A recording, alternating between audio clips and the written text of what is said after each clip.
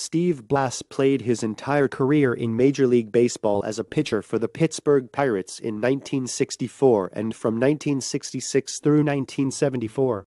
Blass was one of the National League's top pitchers between 1968 and 1972, helping the Pirates win 4 National League Eastern Division titles in 5 years. He played a key role in the Pirates' victory over the Baltimore Orioles in the 1971 World Series when he recorded to complete game victories. However, he was somehow unable to throw a strike after ruining a game in 1973. He tried hard to throw well, but failed. He had his worst performance of the year and was eventually kicked out of the team.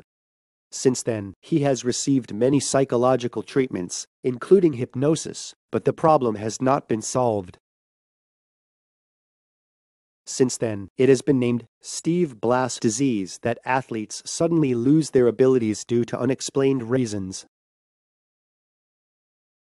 It took him as many as 24 years to get his hands on the baseball again.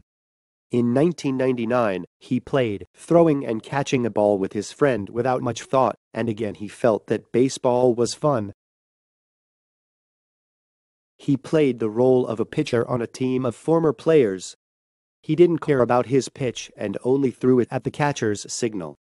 From then on, he was able to throw strikes with confidence as he did in the old days. Most people have stage fright. The greater the fear, the more conscious we are of ourselves than of the audience. Then, we end up coming down from the stage without showing our skills.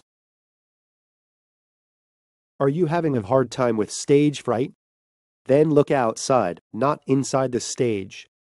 The best prescription for overcoming stage fright is not to be overly conscious of yourself.